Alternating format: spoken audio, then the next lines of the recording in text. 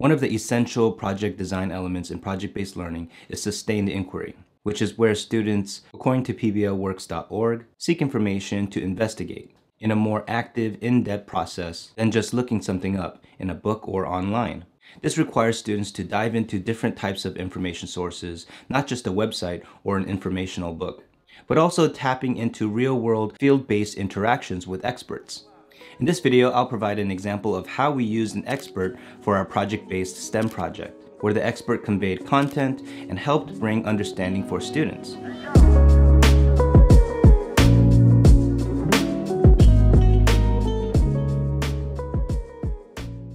In a first grade STEM project, students designed an instrument using the science concept about sound that they learned. They were going to use these instruments to make music for the puppet show that they were creating during language arts. We had James McMullen, our middle school makerspace specialist, come and visit to talk about one of his passions, building instruments. James, a former engineer, has been working with middle school students to create all types of things, like building guitars out of old cigar boxes. Due to his experience, we decided to have James come in and explain how he creates his instruments effectively to create high-quality sounds. The goal was to help students understand his thinking behind his builds, specifically around the concept of sound being created through vibrations. He talked about how he chooses his materials that can vibrate back and forth, springy like spruce, and also about making sure that no part of the instrument limits the vibration of the instrument, like using a bridge in a guitar. Strategies students can use when choosing materials and making their instruments during the prototyping phase.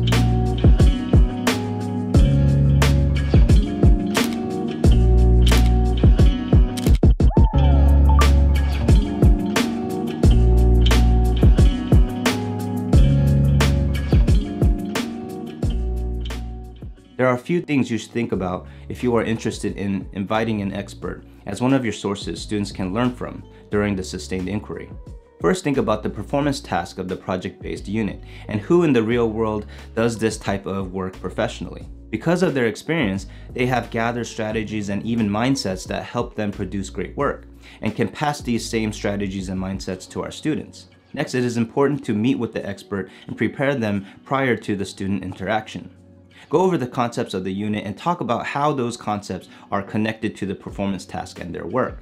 This will help the expert understand the learning objectives of the interaction and really focus on these concepts.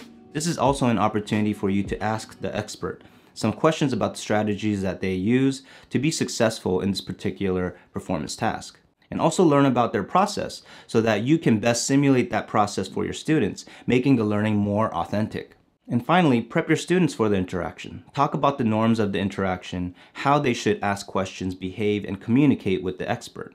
In addition, help students come up with meaningful questions that focus on how the concepts of the unit will help them with their performance task. Thank you so much for watching. I want to give a special thanks to the following people for making this experience possible. Please hit the like button if you enjoyed this video and subscribe to the channel for more project-based learning videos like this. Until next time, stay perpetually in beta, and I'll see you on the next one. Peace.